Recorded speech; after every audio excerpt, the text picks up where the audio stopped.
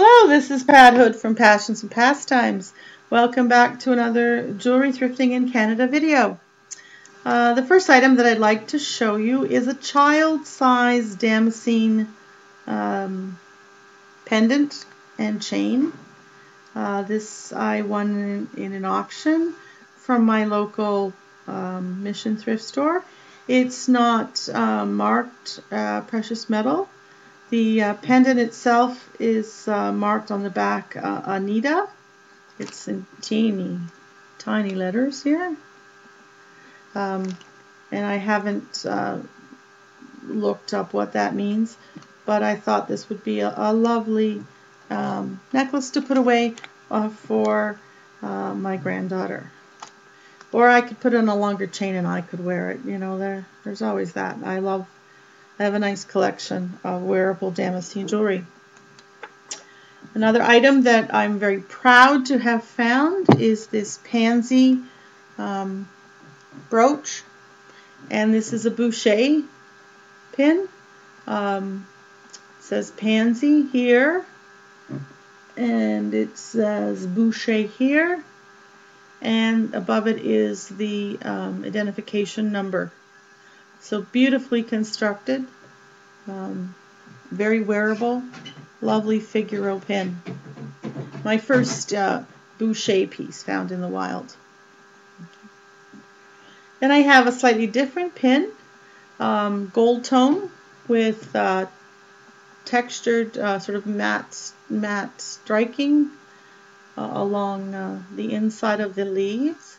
And this is a Bond Boyd pin. And it's marked right here. It's Bond Boyd, and then there's a number underneath. Sorry, a couple of letters. I think it says gold filled underneath. It's teeny tiny.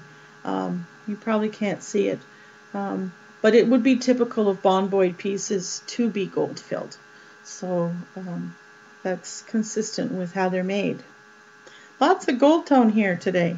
Then there's this amazing sculptural matte and shiny gold tone brooch, and this is I had to squint for a second. If I undo the pin, you might be able to see it better. Right here it's marked Trifari, so again a very good quality pin. I just love the way it feels. It just feels wonderful. Bright, shiny, much more golden yellow color tone. This is a Monet brooch, and by the script it would be, 80s to 90s. Beautiful swirl. You can wear it up, you can wear it down, you can wear it sideways. So, beautiful pin.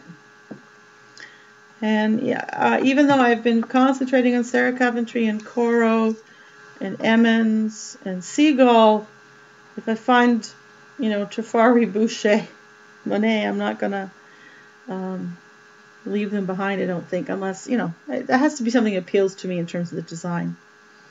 And I found this cute little turtle, and he's actually a Gerrys pin. Copyright Gerrys. It's difficult to see down here on the back leg. And I picked him up just because he's cute, and my daughter really likes turtles, and I like turtles too. And I don't often find Gerrys pins here in Ontario when I'm thrifting.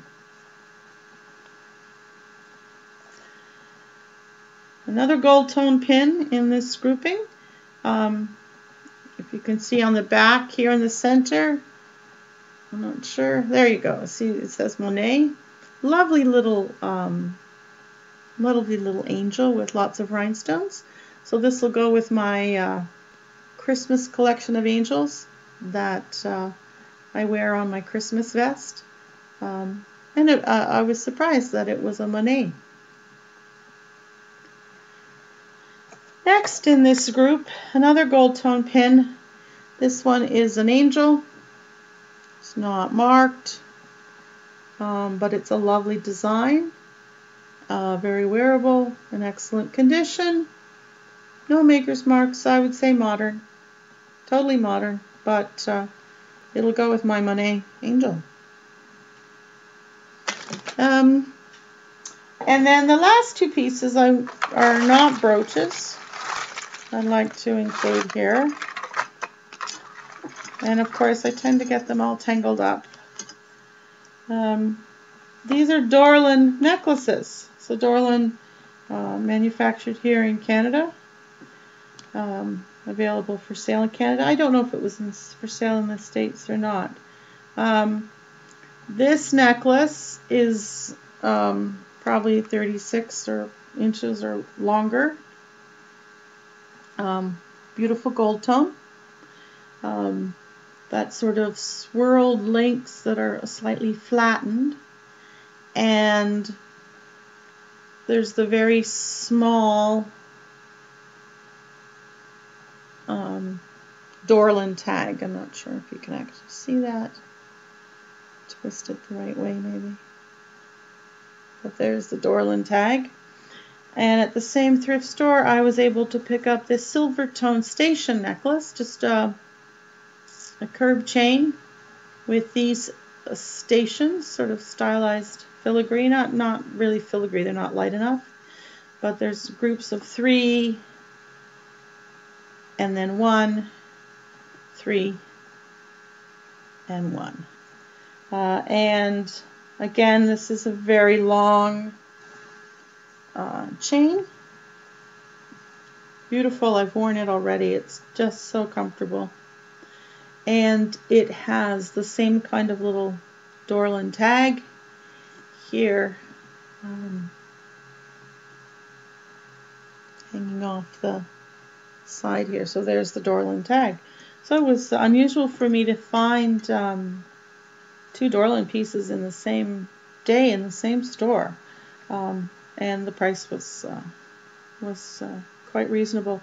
These I actually got at my local Goodwill, and most of the jewelry is now $3.99, unless it's in a jewelry jar. So a few of these pieces came from there. The 2 Dorland, the Bon Boyd, I'm not sure about the Boucher, the Trifari. Anyway, so this is a fairly short video, but these are some of my recent finds. I hope you've enjoyed the video. Like, subscribe, share, leave me a comment, and I hope you have a great rest of the day.